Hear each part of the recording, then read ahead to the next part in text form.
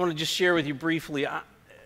If you want to get me to cry, all you got to do is you got to show me one of those videos where a kid is sitting in class and all of a sudden the door opens up and it's a mom or dad who's coming home from the military. And there was a great one the other day. It's a big prim and proper businessman, and he's sitting in this important meeting, and his Marine son comes in, and he's whispering to everybody, don't tell him, and he knocks on the door, and he knocks on the door, and he knocks on the door, and finally the father who is running this important business meeting comes to that door, and when the door opens up and he sees who it is, he could care less what he just left because of what he had entered into. Church, don't be hindered to worship God full out because, well, somebody might think, well, that's... And I realize some of us were raised to believe you don't have a coat and a tie on and you're not standing still and at attention, then God doesn't really get it. God doesn't care about that.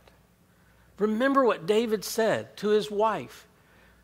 David, you're the king. Act like the king. He goes, I'm a child of the Most High God. I am a friend of God. There's going to be a song about it. I'm going to dance for joy because of who he is. Well, I might not like that. Too bad. But, well, the people who follow you might not like that. Too bad. Church, we just want to worship God in spirit and in truth.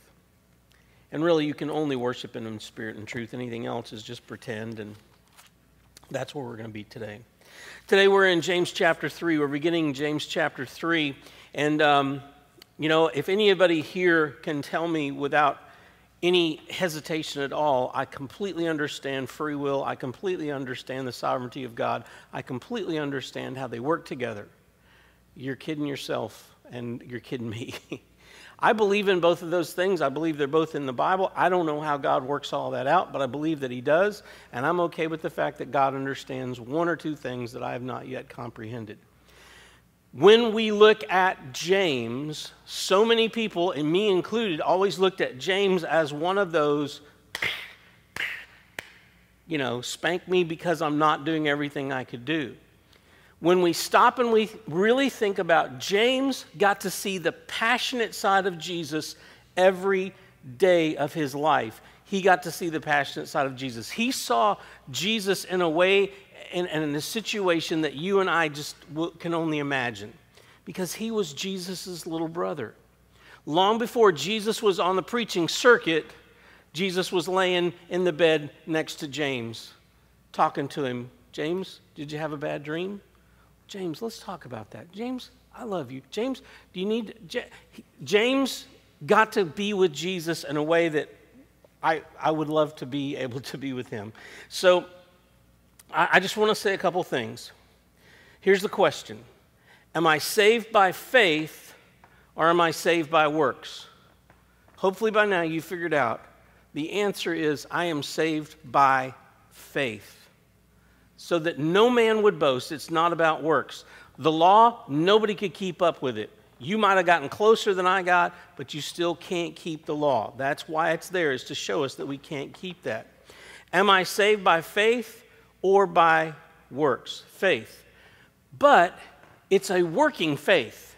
It's a faith that is so real it actually produces fruit. It's not just, I'm with you. You go on ahead, though. I'm with you. Oh, you want me to carry that? I don't want to carry it because I might not show up for quite a while. It's a faith that causes us to work. It causes us to move and to do all these things. So if I'm saved by faith, then my works don't matter. No, your works do matter because they demonstrate your faith. If you have no works, you probably need to go back to the faith bank and make sure there's actually something there. The works bank can be as full as you want it to be. If the faith bank is empty, you're hosed. But if your faith bank is full, your work banks is going to begin to fill up as well. But if I'm saved by faith, shouldn't my works just supernaturally become good and right? I was sitting there, I was lost, I was a sinner. I was blind. Jesus took me in, and you know what? I've never had a bad thought again. I've never been tempted to do anything again. I just, from then on, it was the straight and narrow. That was the path for me. I just was, no. Because we work it out. I heard somebody say this one time, and I love it. They said that the Christian life is like buying a house. A couple of y'all have recently bought houses. Some of you are trying to buy houses. Some of you would like to sell houses. If you do, Kelly'd happy to help you back there. Throw a little plug in for Kelly. But I love this, what they said about buying a house is like salvation. Here's how. There's a day that you go to the closing attorney and you sit down and you sign and you give them whatever down payment. That's like salvation. It's the beginning. It's the door. It's the entrance in. And there will hopefully come a time in 15 or 30 years or somewhere in between there where you go out and you open your grill and you put the mortgage down there that you've been paying on each month, and you put lighter fluid and you light it and you go, yes, I own the house. That's glorification. Glory to God, the house actually now is mine. When people go, do you own your house? Well, me and the bank. The bank owns more of it than I own right now, but me. So there will come a time when you'll own it, lock, stock, and barrel. That's glorification. But between signing the papers and burning the note, that's sanctification. That's making the monthly payments. That's fixing the air conditioner when it goes down. That's working out owning this home. I think that's a pretty good illustration of what salvation is like. When we receive Jesus as our Lord and Savior, when the Holy Spirit comes and resides in us, we are saved. We'll never be more saved than then. But there does come a time when we leave this life and we step into the next life, and all of a sudden, everything catches up to us. We get the glorified body, we have a new mind. All that stuff is just so much more aware, because we are now completely out of the presence of evil and completely in the presence of the holy. In the meantime, which is where you and I are right now, we're in this process of sanctification. You know what? What I just did, the thought I just had, the statement I just made, the deed that I just did was wrong. How do I know it was wrong? Because the Holy Spirit lives inside me, and the Holy Spirit was going, that was not right. That thought right there, it wasn't how I think, and I want you to think like I think. So I'm going to help you change your thinking to where it matches my thinking. That deed you just did, that is not a Jesus deed. That is a fleshly deed. We want to get you away from fleshly deeds and get you onto Jesus deeds, because trust me, Jesus deeds are better. They're also sometimes pretty dangerous, by the way, for those of you who haven't figured that out yet. So Jesus has taken my sin. I still have to confront that sin and deal with it here on earth. And so James, just imagine for a minute, what has James heard all the last 3 years, 4 years, 5 years leading up to when he writes the book of James? He saw Jesus' whole 3 years of ministry. He didn't buy in completely that Jesus was the Messiah until after his resurrection, and Jesus came to James, and they had a wonderful conversation, I'm sure. But what had James heard spoken about Jesus? Probably some pretty harsh stuff.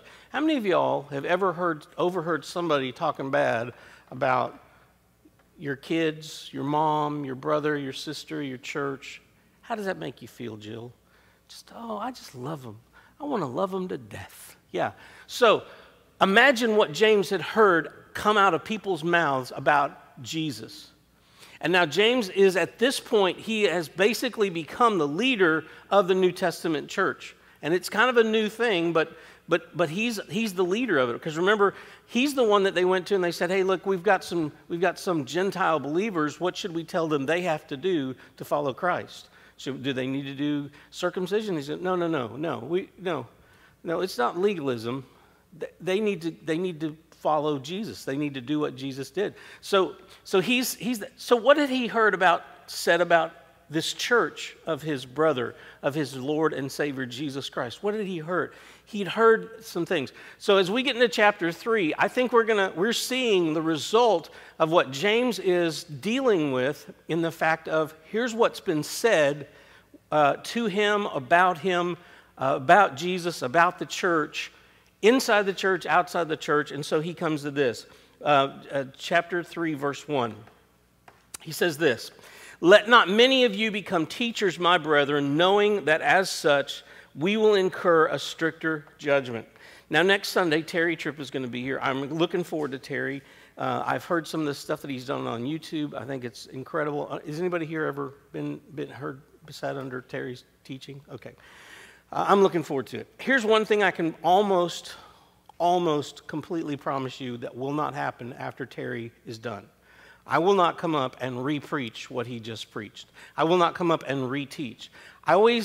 I got to be honest, that always just made me mad. We would have somebody come, we'd have this evangelist come, and he would come and he would speak, and then whenever he would go down, then our pastor would come up and he would talk for the next 10 or 15 minutes, either correcting some theological thing, or, well, I want to give you my take on it, or what you should have said was it's like, dude, you should have just preached, or let this dude do it, or you do it, but you don't need to tag team.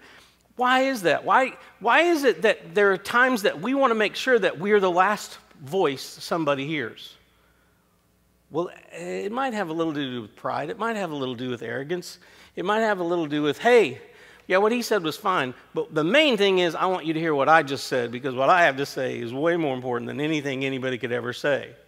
There's a little bit of this going on, because remember, this is a fairly new church. And wait a minute, yeah, there's John, and there's Paul, and there's Peter, and there's James, and all these bigwigs. And, well, how do I get to be a bigwig in this new organization? How can I rise to the top?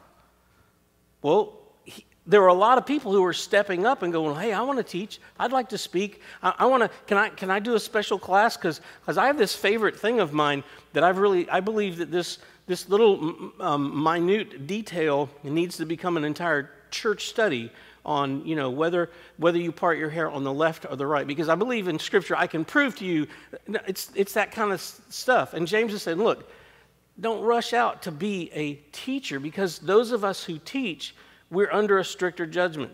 Church, I am under a stricter judgment than you are, because I stand here every Sunday and I teach. I pray that the Holy Spirit doesn't let me say anything that's me, only what's Him. Does that mean that I've never spoken anything that wasn't me? No.